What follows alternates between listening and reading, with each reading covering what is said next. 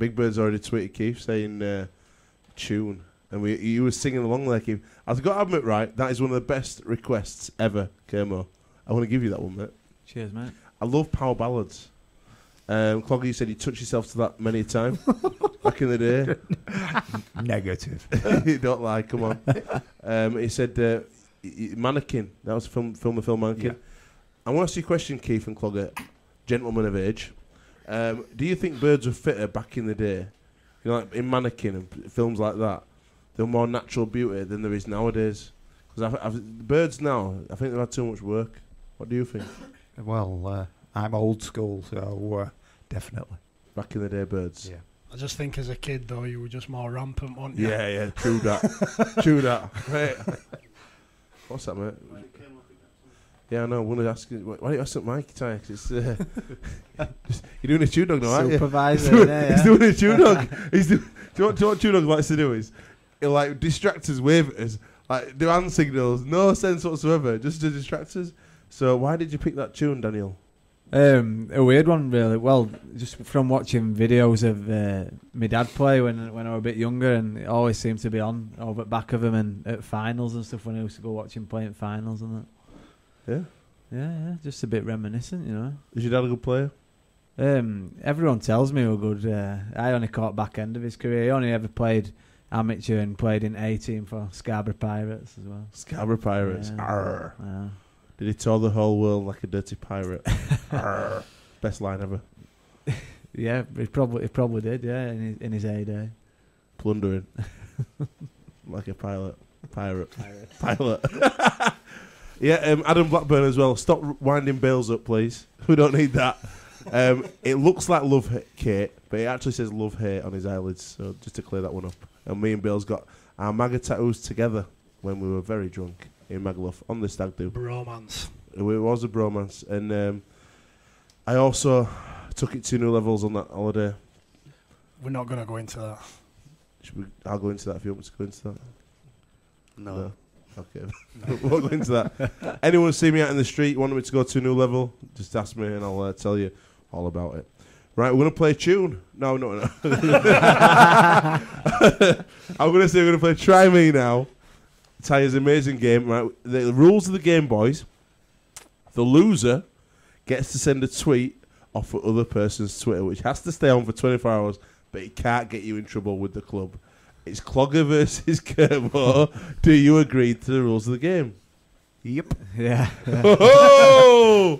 Right, Try Me. I'll pass you over to Tyre. Don't you think Tyre's getting thin on top? Put your head down a little bit. Oh! What do you reckon, Keith? It's like a runway. Do you remember when your hair were like that, just going?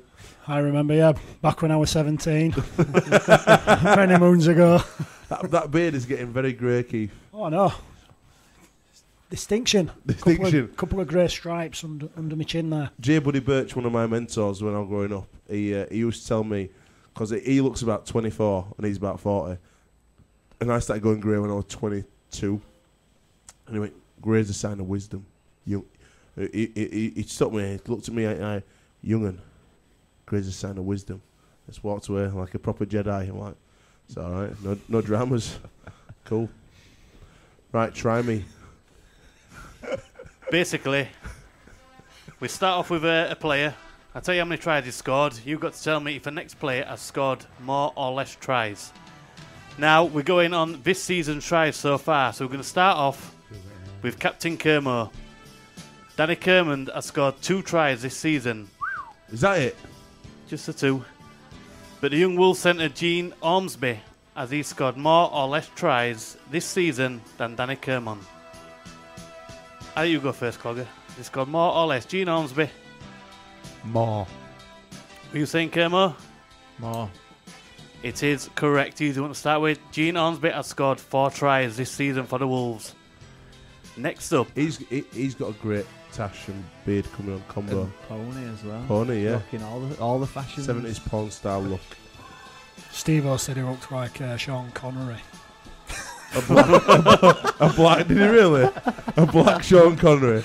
Steve-O is on another hype. He wants to stop smoking that pipe as old Steve-O. Like twins, aren't they? Right then. So Gene Ormsby scored 4 tries for the Wellington Wolves. But as Sia Soliola of St Helens scored more or less tries than Gene Ormsby this season. He's a machine. First time I've seen him properly live, when I've actually had to watch the game, and he was tough. Is he hard to play against Kirmond? Yeah, he runs really hard. Yeah, like everyone runs pretty hard, but I think he runs straight and as hard as he can. Who's the hardest runner you've played against? He'd definitely be up there. Hardest to tackle probably Willie, Manu and Gazok in my position anyway. Gazok's a horrible man, isn't he? Yeah, he's just he's a big strong thing. He's awkward as well. He's really long, very long. Okay, carry on with the game. So as Soliola scored more or less tries this season than Gene Ormsby. Danny, you go first. I'll say more. Well, I'll not copy. I'll show my balls less. Show us your balls, Clugger. Less. You're saying less? Sia Soliola has scored more tries than Gene Ormsby with 6 tries. So it's 2-1 to Kirmond. Next up, Sia Soliola scored 6 tries. Has Peter Godinay scored more or less tries than Sia Soliola, the Waking You boy? How many tries has he got this year? Less. I think he's got 5. Are you saying Kirmond, more or less? Because he said less, I'll say more. Peter Godinay has scored 5 tries. Hey! He's teaching me up here.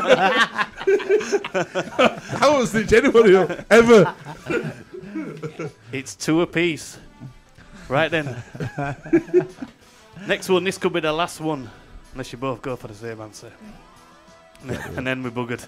Right, I'll let Clogger pick first. That's how good a guy I am. And I'll go opposite him. Right. Cheers.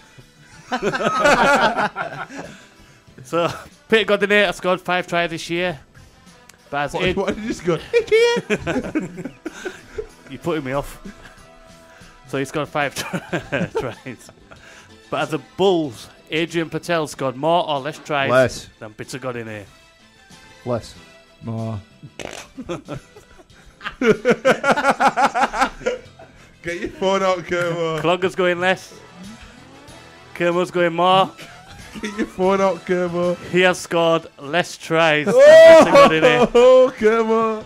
He has scored 4 Ruthless.com. tries for the Bulls this year. 3% as well after the quick Clog. Quick, get that tweet out. Put anything you want. You just can't get him sacked. That's the only thing. It's alright, we've got a charger if it goes. 3-2 to Clogger. Try me. Be ruthless. Congratulations, Clog. How does it feel to be a winner? I was born a winner. It's just another day to me. Right, we've got loads to go on tonight. We can't even see it keypad. We've got the stats game coming up.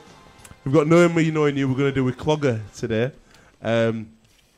Loads of fans' questions, game previews, all coming up tonight. Right, Keefy. he's getting the glasses out. It's all going off here. It's all going off inside. We've got some more latest news, Keith. Yeah, we've got a bit of news. Obviously, Brett Kearney's been out. He's out 8 to 10 weeks with a broken thumb, which is massive disappointment for the Bradford team. He's probably one of their standout performer all year. It's not just that. To be honest, when you take BK out of the team, you lose Tron up wing. Chong's been playing so well on the wing, like Elliot Keir, and he played fullback this weekend. I thought he was the man of the match for Bradford, but it was a big loss for him off at wing. So Sam Wood did a good job, but he's no BK. Any more news, Keefe? Yeah, he did tweet off his phone, Danny, so he's give it to the devil himself. The devil now. Yeah, Steve McCormack is back in the game. Head coach at Scotland. He's now taken over the Gloucestershire All Goals coach, which is good to see. But I think that just shows basically the state of the game when you've got a national coach, Scotland head coach, not in a coaching position. So that's a little bit disappointing in that respect. But it's great to see him back in the game, and hopefully he can spread the game down at Gloucestershire, because they're struggling a little bit at the moment, and we're all about expansion. So hopefully he can do a good job down there and get them firing and hopefully get them climbing up the table. Spoke about Jamie Shaw, obviously with his big 5-year deal. London Broncos, Big Joe Grimmer, he's looking to France to obviously to make his new signings. They're giving a trial to prop Maxime Herold, 24, is currently playing with a French elite side, one championship club, Limoux. So he's now expanding his horizons, looking overseas to finally try and get London Broncos their first win of the season. Can London get a win this year? What do you reckon? Kirmond, are they going to win one game? I think it's going to be hard for them, but I think they are improving week in, week out, really. They pushed Huddersfield pretty close at the weekend, so, if he brings a few more players in, maybe, yeah. Clogger, have you, from the Super League's point of view, obviously you've been around the game a long time. Is it bad for the game to lose London, lose that southern connection for the spread of the game? Is it bad for them to be out of Super League? Well, in my opinion, the line in the sand's been drawn, hasn't it? If they go, they go. You won't be many people in Featherstone crying, or Halifax, Sheffield, LA if London go down. So them's the rules, and that's what we're all adhering to. So they've got to go if that's the thing.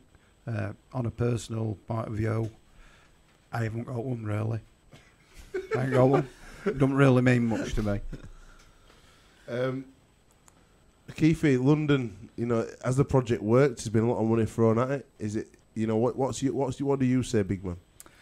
As a Super League competition, I don't think it's particularly worked, but I think if you look at the amateur game's grown a lot down in London over the last few years. They are starting to produce some good players. Obviously, St Helens, William McCarthy, Scarsbrook, and Tony Club's gone to Wigan as well, so they are producing players. So it is something that, like anything, it's going to take time. And I think that's where it starts. If you start with the amateur game and start with the kids, then obviously they're going to start producing players. So hopefully, coming in the next 5 to 10 years, London Broncos or, whoever will then hopefully have a dominant force from the homegrown players that they've produced. Is that all the beeping going from you sending out the tweet? The tweet has been sent. It's online. And come on, have you got rid of all your dogs now? Are they all gone? I kept one. You kept one. What do you call it? Cecile. It's a bit hard for me to say with my list. My missus named it. Cecile. Yeah. Oh, that's a nice name. Thought you could have come up with something better than that. French, innit? It's French because the French Bulldogs. French Bulldog, yeah. How much you make on it on the litter?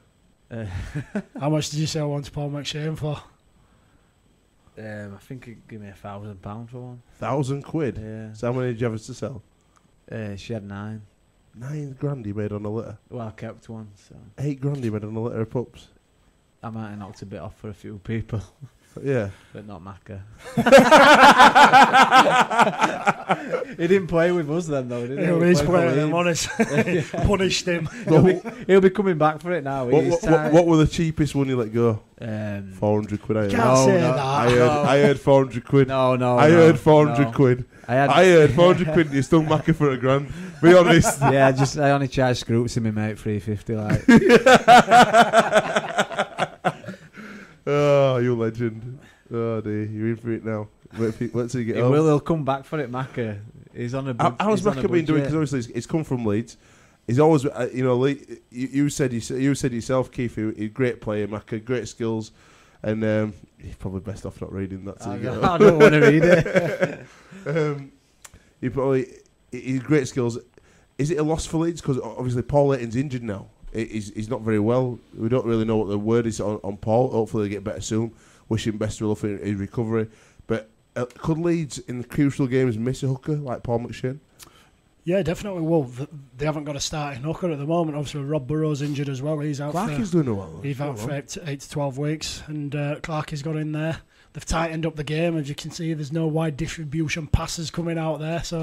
But he's done a job. And then they moved Kevin Sinfield to hooker in the second half when he needs a bit of a breather. So they're adapting and they're still winning games. So, Mr. Versatility, Clarkie's in there and he's showing how to do it. So, that's showing his worth as a utility player. Sometimes that's how the game goes. You've got to put people out of position, and they're still winning games. So Yeah, well, they're always going to win games because they've got great fans like Tyre.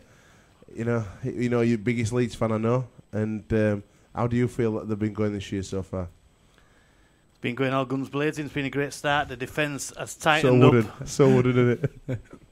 Just try to get him involved because when TV comes round, he's got to loosen up a bit. Did you see the Tyre and Is it Tyre and road trip? They had you selling Big Issue, didn't they? Yeah. What about Tramp? That was the actor. I act wooden. That's it's just all an act, isn't it? That's how I try and come across, and obviously it works a treat because people think that's how I am. Clogger, I've got a question for you from Kyler Moore, a good friend here. He said, ask for Clogger's thoughts on a Cumbrian Super League, his love of the county in general. Well, if people don't know, with the underwhelming intro I got to this show, you might not know that I did work up at Barra, and it wasn't for me. It were a dark place in my career. It's one I've wiped out of my memory. It's just a nightmare for me. That a Cumbrian Super League team, I don't think it'd ever work logistically. I just think there's a lot of Cumbrian-based players who play down in Yorkshire, Lancashire, who like to cry on Twitter about it. Kyle being the main one, Sean Lunt, Greg McNally, but whatever. Yeah, Mara does beat the drum hard for Cumbria, as does Brad Singleton. He's another big Mara. And Bobby Goulding got his first wing this weekend. Congratulations to Bobby, great friend of the show. He's actually coming on in June. Have you come across Bobby in your time? Yeah. What do you make of We've Bobby? had a little bit of banter, me and Bobby, on Twitter, yeah. Who's been like, do you have any nemesis in the strength and conditioning world? Anyone you don't particularly like? Anyone you just like? I fall out with people regular. It's not a new occurrence. A top few Clogger fallouts. Oh, falling out with Stuart Fielden, Lee Gilmore, Leon Price, but I always make friends. I'm friendly deep down. What happened with Stuart Fielden? Because we've got a fellow Stuart Fielden hater sat next to you. Hate is a harsh word, isn't it? Disliker. I love Fielden. I love him. He's a great bloke to me. But he just hates you, Keith. Stuart is one of the most professional rugby league players I've ever come across. He's what you call a technician in the trade. He does everything right, looks after himself, trains hard, but he's different. His sense of humour is not the same as mine, and I tried to do a mimic of him, and he didn't like it, but that was my fault. Stuart's a great bloke, and we've cuddled since. So is Keith and Stu in Halifax. In liquid. Liquid. That's right. Good catch, Josh. Right, we're going to do some fans' questions now. Tyre, have you got your fans' questions ready? Just most of them out, you asked. Oh, you just must have out. Right. Emma Broadhead. Hey! I'll tell you what, Emma Broadhead has been killing it for us on the website and Twitter. Thank you very much, Emma, for all your help. What other sport would you like to compete in if you weren't playing rugby league? And also, I'd say strength and conditioning in rugby league. So we'll start with you, Kirmond. What sport would you like to most compete in? Quite an obvious one, but golf. I just love getting out on golf course. We having around this week? Yeah. Get out there with you, Simo. Well, it's Tony Abbott, the Head-On Show's birthday today, right? And we're off next week for a round of golf with Tony for his birthday. And I'll get to invite one extra person. We're going to go on Tuesday, so if you'd like to come, we're going to go on Tuesday. Sounds Me, good. you, Tony and Stocks, who works here. Sound good? Yeah, sounds good to me, man. You're welcome. Mr. Clogger. Well, I had the great privilege of going to Aston Villa one year. We were on camp there for a week and got speaking to their strength and conditioning coach, and he were on £250,000 a year, so I'd have some of that. Bit of football. Is it hard for you to move sports once you're in rugby league? Because rugby league is like, it's perceived as obviously the working man's, the blue collar game for the UK. Does that come across as well in your game? Because I've got a friend of mine called Brendan Chaplin. Have you ever come across him? Strength and conditioning. He runs Leeds Met, and he's been to. You did Newcastle Falcons, Leeds Met. He did LTA long term, but he's a strength and conditioning guy. And he bought, what was his name? Vern Gambetta. He bought him across from USA. He's like some famous strength and conditioning guy. Very interesting. I watched his videos, and I just thought, is it easy for yourself to move between sports? I think, yeah, as long as you've got someone to mentor you. Yeah. So you can have a transition. Nobody's got a magic formula. Yeah. Most teams do the same thing. So, What have you got? Any secrets? Any tips? Is there any like special things that you do and only you? believe it or not, I like to have a crack with the boys. It's a long year. Yeah. If you're not having fun, it's an even longer year. So I'll put lists up. Top 10 good looking, top 10 Tightest. best rigs, top 10 tight. Just try and get a bit of banter going and the camaraderie. Can you give us your top 10 worst rigs in rugby league history that you've trained? Or top 3 if 10's too many? Top 3 worst 3 rigs. Third would be Richie Mathers. Worst rigs? He's got a bit of a glamour rig, hasn't he? No. Not if you look in the right places.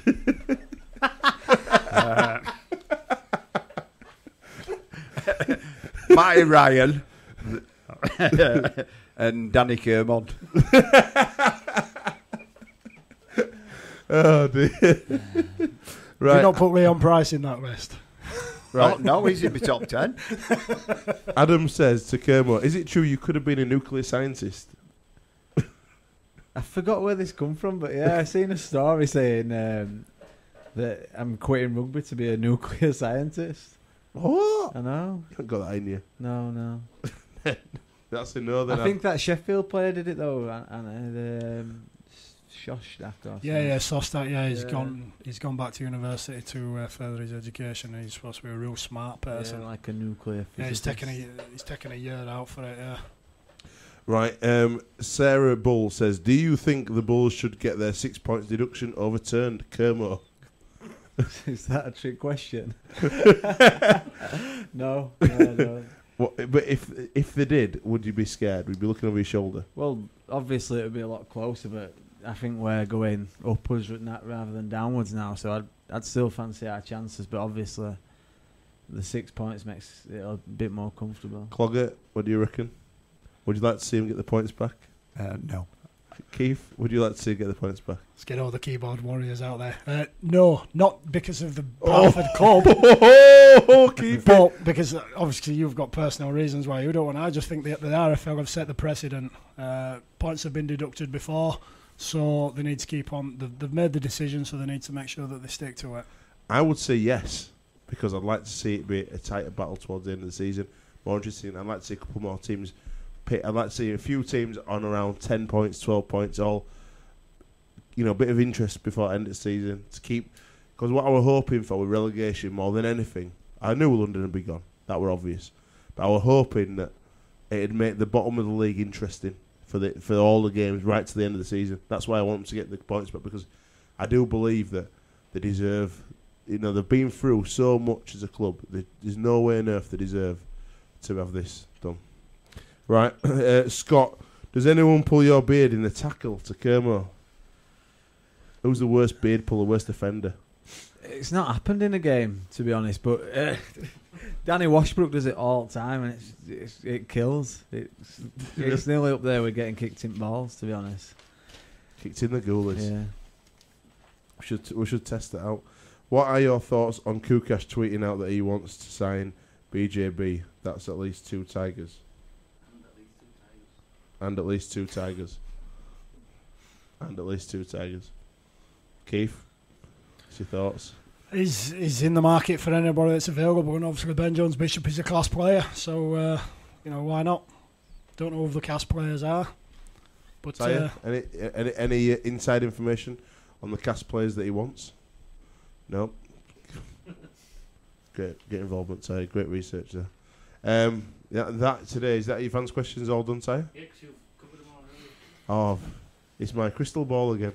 Covering all those fans' questions. Just read the programme. You did read them all from your phone, though, didn't you? Yeah, actually, yeah. You thought what you were saying before? Yeah. Now I get you. Anyway, let's play a tune and then we'll be back with some game previews. Welcome to BM's Mad Monday.